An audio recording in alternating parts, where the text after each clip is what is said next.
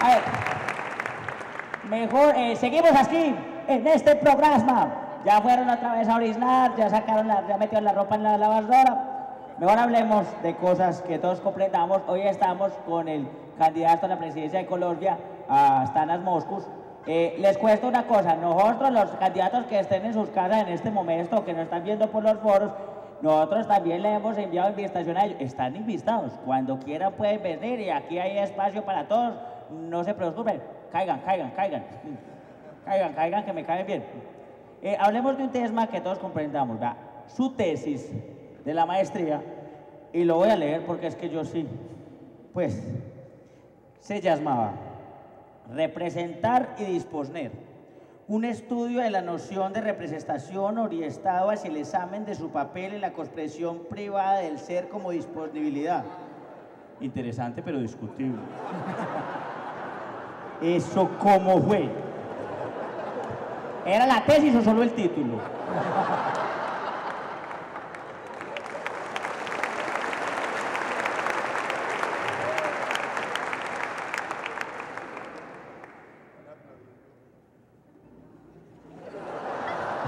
Vamos a promos otra vez. A ver, la técnica enseña a ver las cosas por el lado de lo modificable. Solo lo que se deja modificar existe. Lo que se deja medir existe. Lo que no se deja ni medir ni modificar se desvanece. Interesante, pero discutible. ¿Cierto? Discutamos. No, lo que pasa es que esa es mi técnica para yo decir cuando no entiendo algo, ¿cierto? Entonces a mí me corchan y yo digo, interesante pero discutible. Hombre, ¿qué por qué? Tengo mis bases. Y ya, con eso queda arreglado cualquiera. ¿Sí? Cuando ustedes, si la voz, interesante pero discutible, quedan todos groskis. Usted habla, por ejemplo, pues la gente dice, no, que es que Antanas habla con muchos términos que no lo extienden, ¿cierto? Yo sí lo extiendo, hermano. Porque sé que la semántica depende del eufemismo dialéctico llevado a la praxis, que determina el poder ecuménico del lenguaje. ¿Me entendió? Sí. ¿No lo entendió? ¿Sí ve lo que se siente? ¿Sí ve lo que se siente? Vea, ¿cómo es? ¿Me aprendió? Interesante, pero... Sí. En matemáticas está prohibido entender a medias. Sí. Sí. Con razón yo perdí matemáticas. Yo no entendía a medias, yo entendía menos un cuarto. Porque las matemáticas, si usted que es matemático sabrá, las matemáticas no son ciencias exactas. Ah, no. No. Vea, yo estuve en clase más de una vez y me decían, bueno, muchachos, el resultado de X es 2. Al otro día X era 3. Entonces, pues, pregunto yo, no soy tan... ¿ah? Toda esa terminología entonces, es porque eso es un académico. ¿O cómo es ese cuento? No, los filósofos que más quiero y los científicos sociales que más quiero utilizan solo el lenguaje común, el mínimo de tecnicismo. O sea, Ojalá. ¿Entendió? Es que el público de nosotros es ilustrado. No vaya a creer, a ellos les dan el laruz cuando entran. Nosotros les hacemos examen de admisión para venir aquí. Esto es más complicado que venir a la Antioquia. Pero estos dos se me colaron. Estos dos de verde también, yo pensé que eran del Nacional, pero... Pues aquí yo le pido un momestisco, doctor don Antanas. Este programa lo ve muy poquita gente, entonces tenemos que saludar a una gente. Y la gente es increíble en el ego de las personas cuando las saludan por televisión, pero tranquilos, yo los saludo. ¿Sí es? Y vamos a empezar. A las enfermeras hoy en su día. Hace 8 días dije que era su día, pero me equivoqué. Y es de humanos decir me equivoqué. ¿Sí esto? Porque el que dice se equivocó es porque no es perfecto, pero si dice se equivocó es llegar casi a la perfección. El que lo entendió, lo entendió. Para Silvio en Río Negro, feliz cumpleaños. ¿Estás bien para 12 cumpleaños? Nelson Castrillón también en Río Negro. A Daniel Escobar, que se casó el 8 de mayo. Daniel, te casaste, ¿no? Ese peladito va a salir 7 vecinos, muy extraño eso. A las reclusas de la cárcel El Buen Pastor, que saludos de Wilson Manyoma. ¿No entendieron? No lo entendieron. Hay que escuchar más salsa, muchachos. A Soymer Giraldo, del Patio Cuarto, en Bellavista. Soymer Giraldo, un saludo para él. A Casmila Sánchez, que ella baila reggaetón, perrea, mami, perrea. Allá debe estar. Es que esos bailes de hoy en día, peslao, eso es una rastrilladera. A la escuela Pío XII, a Elisa y Olga Pastiño, feliz día de la profesora para ellas, de parte de la directora. Es que ya aquí, las hermanas de ella, hermano. Pues toca saludarlas, toca, porque tosca. El departamento de vigilancia de Confasma, a estos, a Leonel Sánchez, alias Leo el Gurre. Eras lindo, ¿no? De parte de toda la comunidad del Tablazo, sigue para el aste que con fuerza se puede. A la gente de la Universidad de Asfi, que cumplió 50 años, Asfi, un aplauso para ellos, que cumplieron 50 años.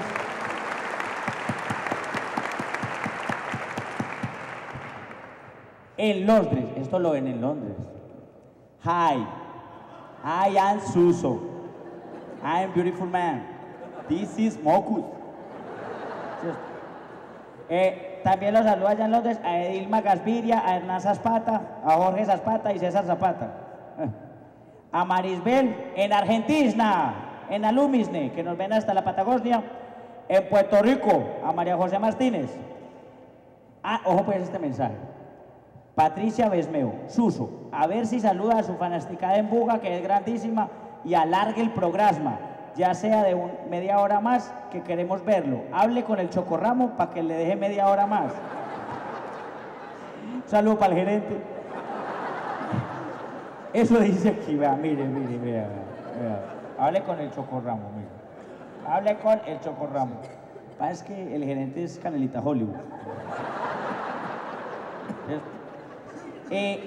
También les cuento que estaré en Pereira esta semana, el 21 de mayo en el Teatro Santiago Los Doños, en Manizales el 27 de mayo en el Teatro Los Fundadores, el 28 de mayo en Cartago, Ahora también estaré. Y cospen las boletas para ir al Teatro Universidad de Medellín a ver a Suso y las reinas, las candidatas a señorita Antioquia, me mandaron esta carta y dice: las 8 mujeres más hermosas de Antioquia, queremos saludarte y pedirte que nos invites a tu programa para compartir un rato contigo y todo tu público. Ya veremos más, Miss. Tendrá su opción.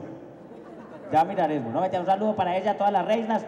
Mis amores, sigan así, esperamos traernos la corona esta vez. ¿A quién quiere saludar usted? No, a su mamá, no sé, a alguien. Salude tranquilo, que eso es muy importante. Saludar es dar salud, pues de ahí viene la raíz. A Fajardo, está enfermito allá. Buena idea. Sergio, estamos seguros de que nos está viendo. Sergio, muchas gracias por todo lo que ha aportado en estas últimas semanas, en estos meses. Un saludo a Dala y a Laima, las hijas pequeñas, que allá en el altiplano en Bogotá es posible que nos estén viendo. Un saludo a Adriana, como siempre, como me pasaba con mi mamá, tengo que confesarle una que otra cosa, pero bueno, imprudencias que he cometido en estos días. Sí, a ver, dime, hijo, tus pecados. Con gusto. Cuesta. No me estés, no, tranquilo, que yo no soy padre. Pues si quisieran muchas que yo fuera padre, ¿cierto? Hablando de Fajardo, ¿cierto? ¿Cómo usted logró que Fajardo quisiera el verde siendo él tan hincha del Medellín? Que rojo. Pues es una inquietud que yo decía. Ya se había escogido el verde como símbolo del Partido Verde. Ahí no hubo una muestra de imaginación muy grande. Sí, el Partido Verde. ¿El símbolo cuál es? Verde. Eso está. A no ser que para el daltónico, o sea, ese es partido. Daltónico es una persona que confunde los colores. Sí, soy daltónico, pero bueno. Sí. A veces me he puesto medias de colores. Doctor, no me preocupe.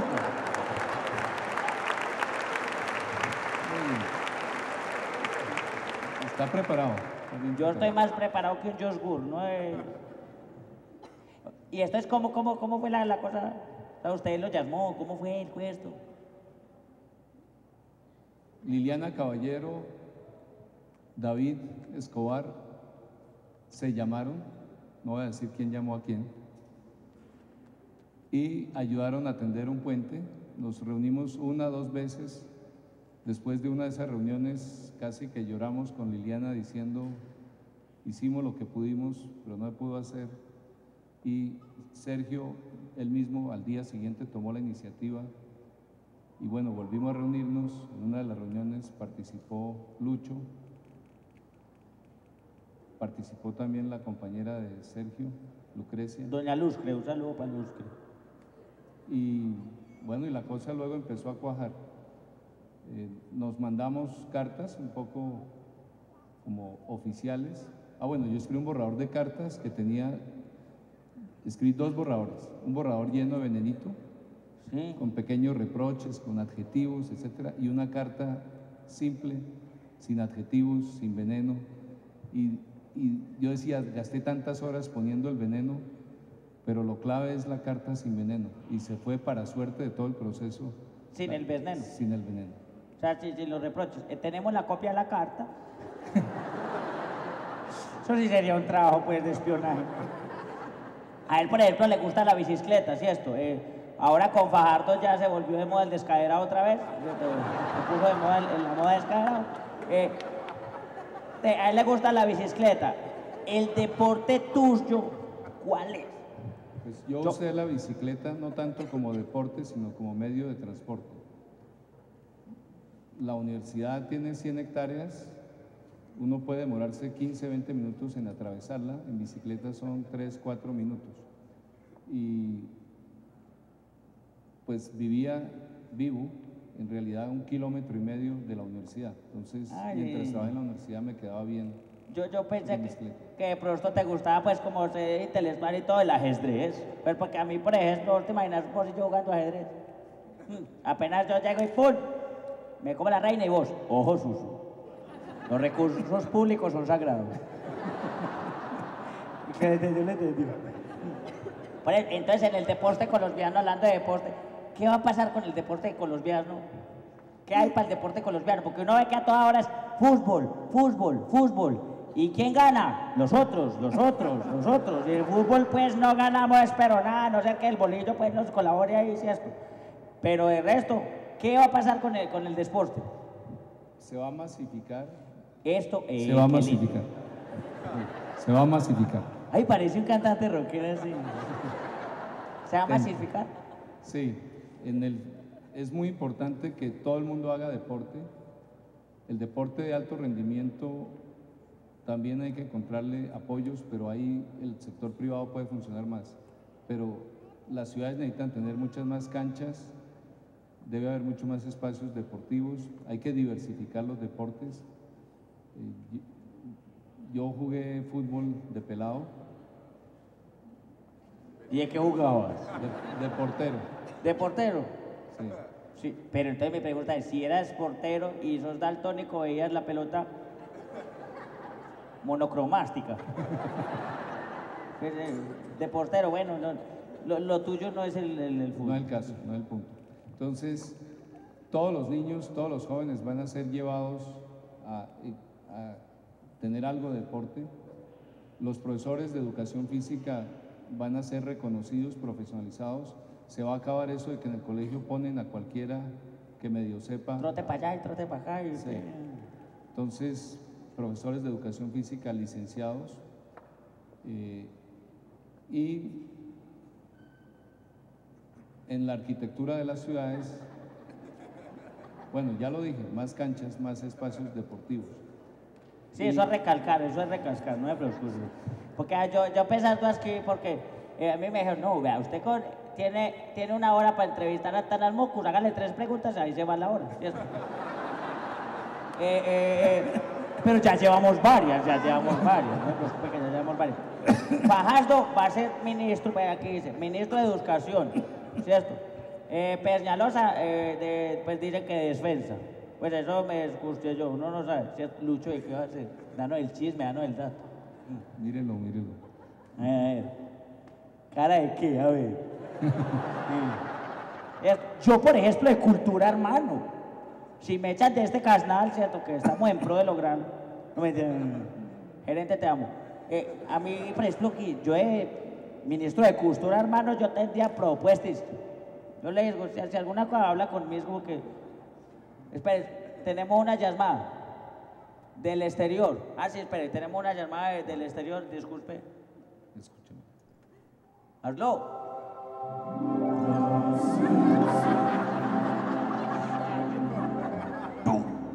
Ay, hola, Suso. Te mando un saludo de parte de Homero Simpson. Ay, para felicitarte por tu programa. Ay, es un programa muy divertido. Aquí en Springfield siempre lo escuchamos y nos reímos todos. Ay, espero que sigas así y que nunca cambies. Ay, qué caja.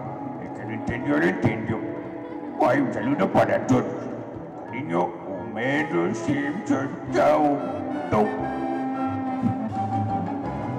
A ver. Ay, Dios mío. Colgó y no leí la molesta. ¿Para qué me dicen por el externo? Eso no lo hice, no lo hicimos en el canal, lo hizo un televidente que le gusta mucho el programa, nos mandó esa grabación, entonces la directora dijo, sasquémosla al aire, ¿sí esto? Entonces, muchas gracias para Alejandro, que fue el que nos hizo esa grabación. Y hablando del exterior, ese tema me puso bueno. ¿Qué haremos? Por ejemplo, ¿usted qué hará cuando nuestro crudo vecino... ¿Sí entendemos el crudo vecino, cierto? Cuando el crudo vecino les diga, Antanas, yo te mando petróleo, serás mi amigo, así como hicimos con Bolivia, así como hicimos, el que lo entendió, lo entendió. ¿Cierto? Porque no me diga pues que Bolivia va a ser amiguito, pues así, ay, de buena primera, pues sin nada a cambio. ¿Usted cree que le van a dar una ruana y petróleo? En fin. ¿Qué vamos a hacer con este señor? Si todo sale bien, se construirá un gasoducto que durante unos 10 años servirá para traer gas y durante otros para llevar gas a Venezuela y durante otros 10 o 20 años servirá para traer gas a Colombia. Vamos a hacer cosas que le ayuden a ambos países. Y todo el tema de personalidad, etcétera, lo mantenemos con máxima prudencia, máxima serenidad. Sí, porque es que yo me lo imagino, él el que es todo así, y usted. Bueno. Sí, debe ser interesante, sí, debe ser interesante. Sus hijas, usted ahorita dijo que las hijas suyas son como... Laima y Dala. O sea, Dalai Lama, pues, por lo Sí. Es que vea. Ah, porque usted es espiritual, ¿cierto? Porque así por la cosa de la espiritualidad. Yo tengo un tío que es muy promiscuo y tiene dos, cama y sutra. Tiene dos que es cama y sutra y es sutra. En serio. Pero, ¿por qué ¿Por qué Dala? Sí. En lituano hay un nombre que es como Dalia, como el nombre de la flor, pero en algún momento Dala significaba la capacidad de darla, de sacrificarla. Fue una época compleja, había riesgo. Este hombre está bien inquisidor. No, yo tengo esta mirada. No, Ilaima es el nombre de una diosa que no puede cambiar el destino, pero que lo puede contar. Cuando nace un niño o una niña en el campo lituano, los papás se asoman a la ventana y Laima dice, el niño sobrevivirá, o el niño morirá en meses, o sobrevivirá hasta los 10 años, y tendrá buena vida o mala vida. La misma diosa Laima, antes de que existieran los seres humanos, existían solo gigantes. Y al final quedaban solo 2 gigantes, estaban en vías de extinción. Y Laima les dijo cómo jugar un jueguito del que nacieron los seres humanos. Ah, esto es como de mitología lituana. Sí, Es mitología lituana. Eso yo más o menos, pues, yo debían esconder a Laima, qué susto. Te vas a caer de ahí. Ay, ya me caí. Otra pregunta que a mí me inquieta, ¿cierto? Usted pintó un graffiti que en la Universidad Nacional que decía Solo sé que todo sé. ¿Sí es? Firmado Antanas. Sí. No fui yo. Uy, con ella me mató. Interesante, pero discutible. Sí. Ah, sí, bueno, cualquiera. Yo también tengo frases. Yo pienso y luego me equivoco. O la frase de Mike Tyson. Es mejor dar que recibir. Bien. El grafiti más bonito que recuerdo es yo pinto, tú borras, yo pinto, tú borras y así juntos trabajamos. ¿Y ese dónde fue? En la Nacional. Un saludo para los de la Nastro allá, tranquilo, allá deben estar. Compañero. Y el otro grafiti es Antanas, hippie recién bañado con tu reforma a otro lado. ¿Cómo fuera? Ay, María. Yo, por ejemplo, yo también, usted es profesor, ¿cierto? Sí. Y es candidato. Yo me quiero lanzar a la presidencia, porque yo quisiera pues ser presidente, ¿cierto? Que yo tengo pues mis dotes. Y Tesgo, vamos a hacer una cesna. Usted es mi alumno, ¿cierto? Y pido que me traigan usted es mi alumno y yo soy el profesor. Vale. ¿Cierto? Como alumno, por favor, siéntate. O hacemos pedagogía. ¡Siéntate ya! Muchas gracias a nuestros queridos. Vamos a hacer lo primero de mi España. Gracias, mi Elosgan, tranquilo. Cállale el niño. Eslosgan. Lo importante para hacer Eslosgan. ¿Sí es?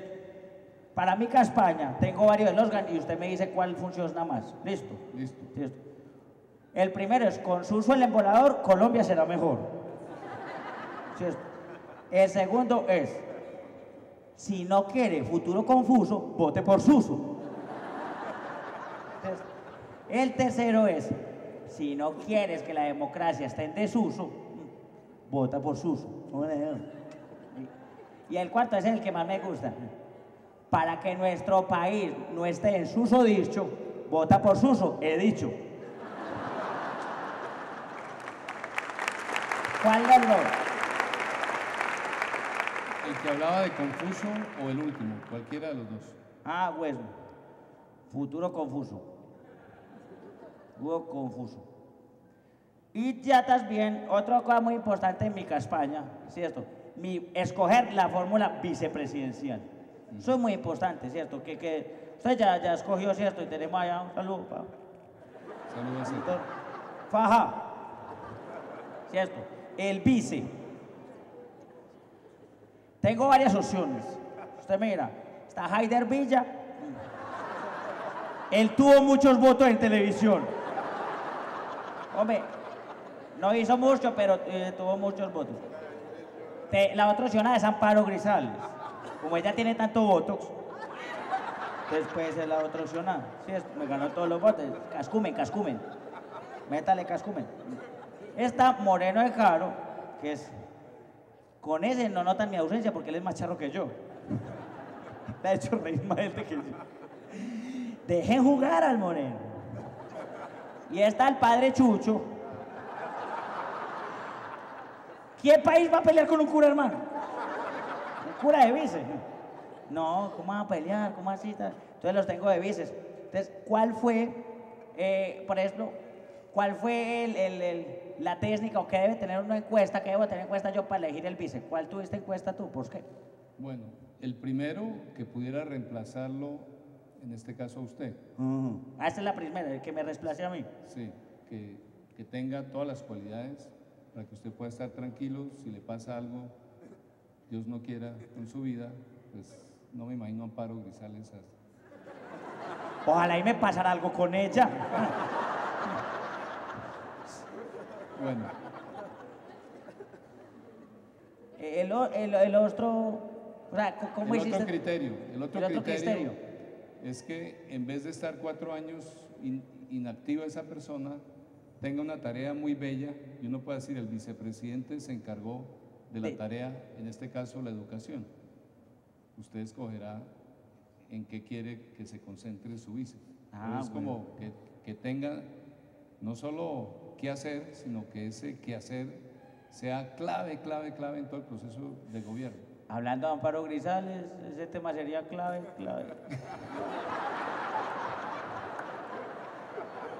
Va a quedar Amparo Grisales. El que lo entendió, lo entendió. Asparo. ¿Sí esto? Según los temas, yo tengo varias propuestas, ¿sí esto? Y a los candidatos que están viendo esto, ojo, me las quitan pues. Que estás bien. Y para la educación. En educación, yo propongo que los primeros 7 años enseñen cosas que sirvan. De ahí en adelante, lo que él quiera. Porque es que es que a uno le enseñan cosas que a uno en la vida. Ay, no, es que yo voy a coger el bus, ¿qué ecuación hiciera? X o Y para yo conquistar a esta muchacha. Y lo importante que yo educaría sería educar en valores. O sea, yo educaría en valores porque nada más peligroso que un químico resentido. Eso se inmolan. El que le entendió, le entendió. Otros, entonces, educación. Educación. Otra sería corrupción. Corrupción. Todo corrupto, ojo, todo corrupto que sea pillado en flagrancia, flagrancia era un término que yo me aprendí, será privado de una extremidad. Hermano, chun, sería el país de los mochos. Yo le aseguro, bajamos la venta de zapatos, guantes y corta uñas. Pero respetamos los corruptos, porque es que aquí estamos enseñados a hacer todo por debajo de cuesta. Pues, Y la seguridad, pero ¿cómo van mis propuestas? Bien. Bien. ¿Cómo las ves? ¿Cómo las ves? Son las que son, yo pondría la vida primero que la educación. Sí, porque uno muerto no estudia mucho que digamos. No muerto no estudia mucho que digamos, eso es verdad.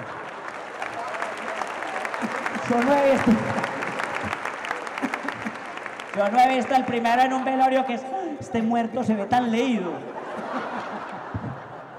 Se ve de un intelectual. El muerto ahí. Tenemos seguridad. Yo pienso que declarar obligatorio que todo el mundo aprenda carácter. Así, hombre, que los ladrones van a pensar 2 veces antes de atracar a cualquiera. Porque uno no sabe que en cualquier momento, usted imagina todos aprendiendo, ¿cómo se llama este que enseñan en el Brasil? Capoeira. El capoeira, y que a uno le vayan a decir, arriba las manos, y uno, espere un momentico, Paranae. Primero lo atracan y después lo gozan.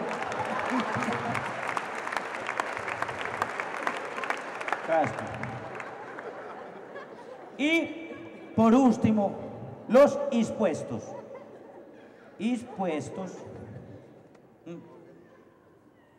Cobrarle por cada risa que yo le saque a una persona un impuesto a la felicidad. ¿Sí esto? 100 pesos, usted imagina, 100 pesos, y con esos 100 pesos van para los hogares de niños y coronamos, hermano.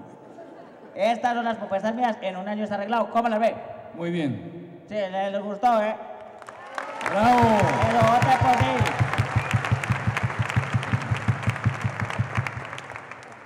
mí. ¿Cómo las viste? Bien. Sí, tengo futuro, Sí, ahora lo que faltaría es... Eso, qué lindo. ¿Se acuerdan de Pero sigo siendo el rey? Sí, sí.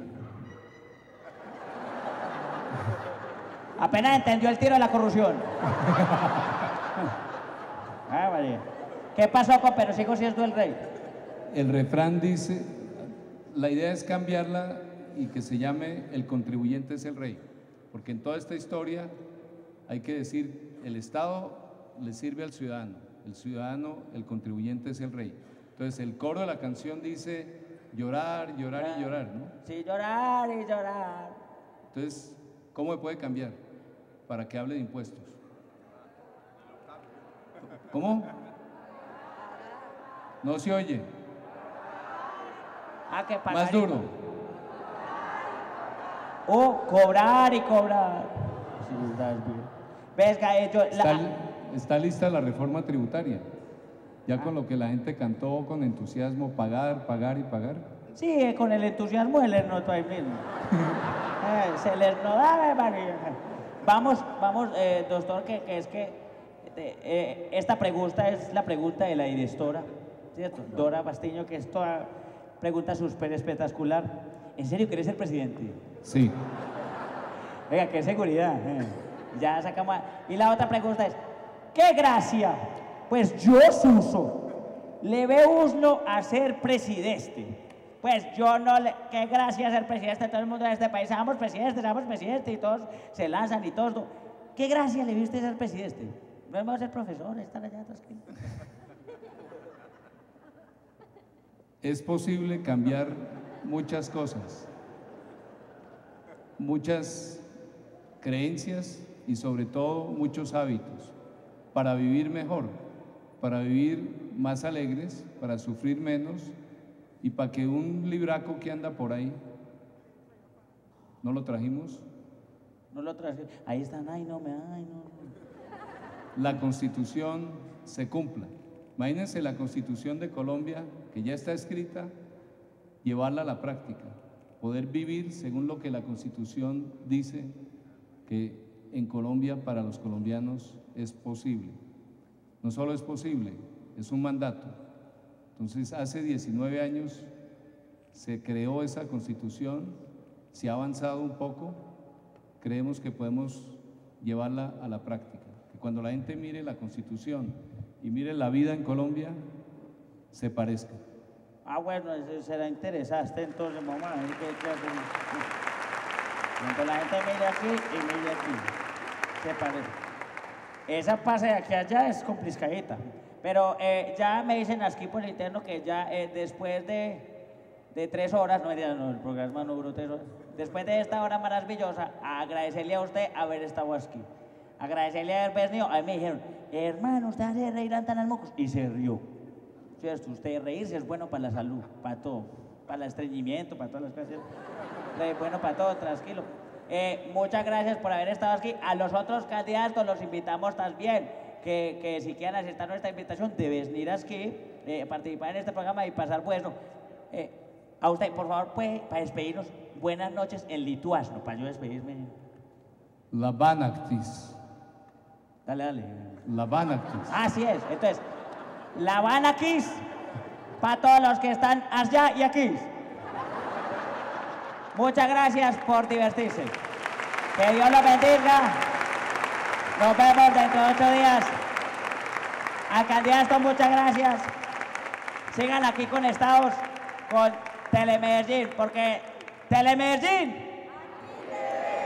Yo manejo la gente, hermano. ¿Esto dónde es que esto? Muchas gracias.